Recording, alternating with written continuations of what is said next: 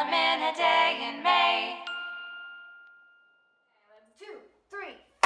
I love iron ore, so put another iron in the fire, baby. I love iron ore, so put another iron and dance with me. Can I try this? Okay, so put another Iron in the fire, baby. There we go. There you go.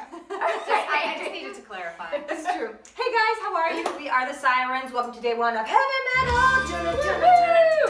And if you have not guessed by now, we are talking about iron, atomic number 26. It comes from, its symbol is Fe, which is the Latin word for ferrum. And iron is literally everywhere. It's actually one of the most abundant elements on Earth.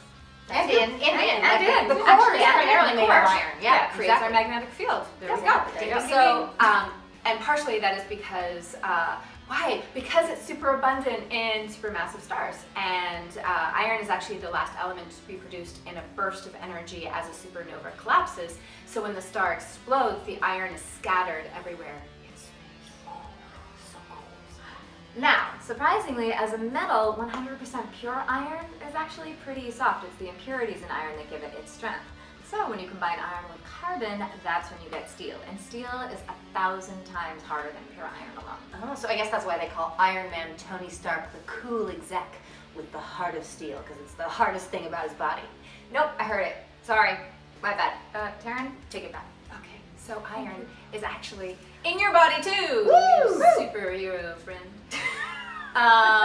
In women, we actually have about 3.5 grams of iron, and that's because it's dispersed throughout our bones and our muscles and our blood.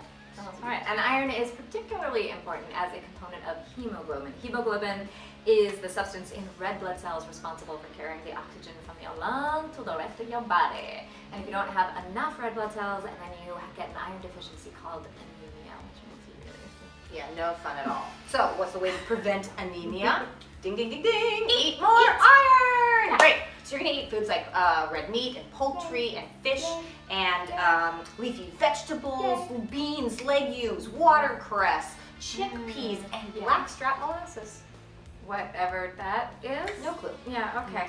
There are also many foods that are also fortified with iron, which means they're added in, like these cornflakes, which have 9 milligrams per serving.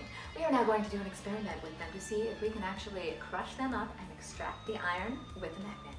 Experiment time! Experiment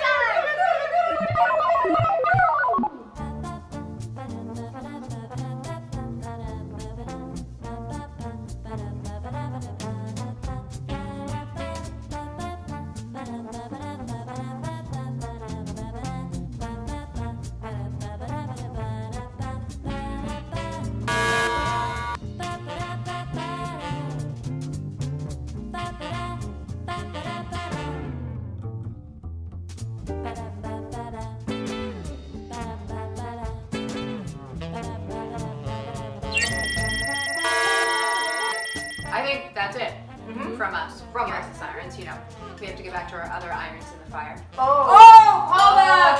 Oh! Yeah! Boom! Got it right. You can't hear hands clapping in space either. Thanks for watching.